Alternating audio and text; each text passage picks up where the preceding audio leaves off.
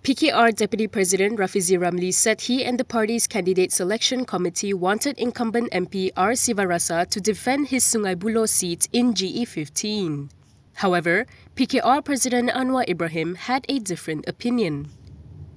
Saya juga boleh maklumkan bahawa memang ada perbezaan pendapat di antara jawatan kuasa calon dan saya dengan pandangan Presiden, kerana saya boleh umum terus bahawa saya dan jawatan kuasa calon mencadangkan supaya saudara Sivarasa dikekalkan.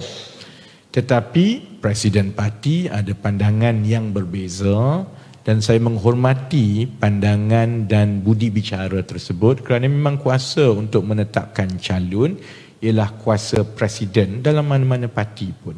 PKR had previously announced it would field its Deputy Information Chief R. Ramanan for Sungai Buloh. Ramanan was the MIC Treasurer General before this but stepped down in 2014 after the Kuala Lumpur High Court instructed him to return 5.5 million ringgit he obtained through fraud. At the time, he reportedly said he was appealing the decision and was willing to pay the amount to the plaintiff.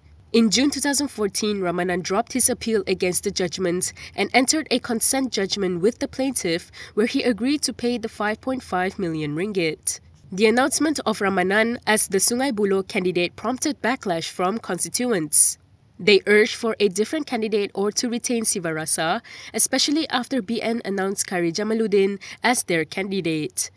Rafizi said after considering the feedback they received, PKR has decided to continue with Ramanan as their Sungai Buloh candidate. As far as Rafizi is concerned, the eternal process within the party in reviewing their candidates has been exhausted.